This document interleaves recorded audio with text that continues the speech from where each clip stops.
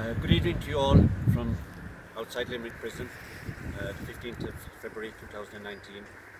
We are here to demand the release of Brian McCarthy from Limerick prison, and we have a written statement tonight as made out by his law chief. This is our second vigil outside Limerick prison. The frequency of these peaceful visits is going to increase now until Brian McCarthy is either released from this building or until he is brought forthwith to the High Court, as he is certain that he is not detained lawfully, and for so long as neither of these events happened, then it deems that he has no lawful remedy. The very good news is that Brian is in tremendous form, and for those who know the man, he is commanding as much respect inside Limerick prison as he is outside. Of course, Brian has challenged his continuous detention, as many people are querying the same.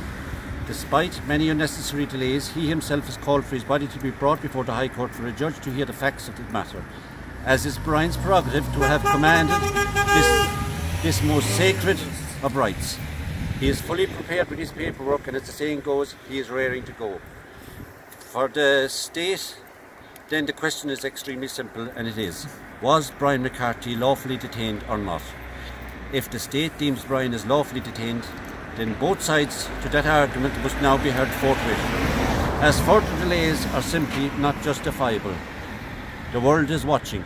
Gorib Mila Mahagut. Paddy, have you a few words to say about Brian? Yeah, I just want to thank Brian for all the help that he gave Tommy with paperwork in courts for the last few years, and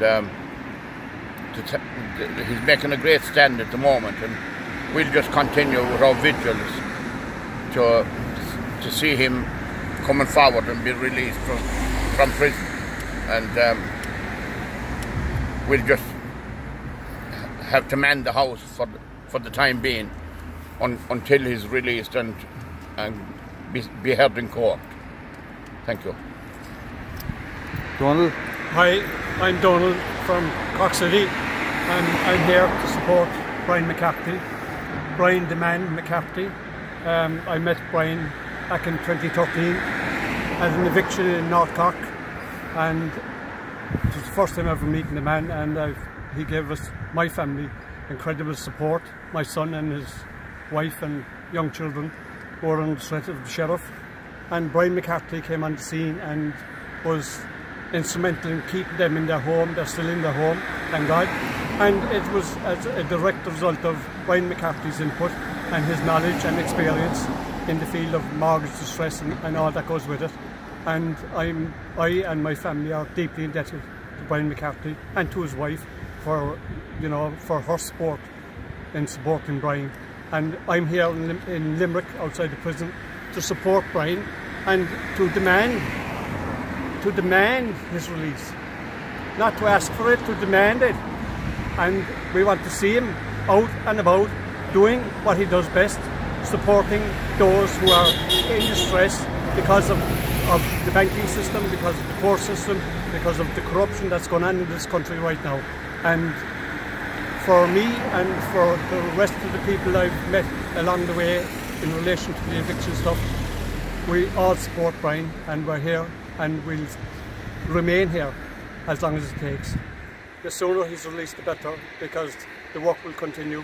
Even though he's inside, the work and the good work of the people involved in the anti-eviction movement, it will continue, and we will overcome.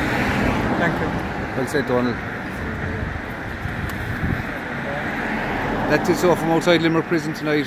Peaceful vigil for Brian McCarthy. We'll be here every Friday night until he's released. Free Brian. Free Brian! Free Brian McCarthy! Free Brian McCarthy! Free Brian McCarthy! Free Brian McCarthy! Free Brian McCarthy! Free Brian McCarthy! Free Brian McCarthy! Free Brian McCarthy! Hip hip! Hooray! Free the innocent Corofin man! Hey! Up tip!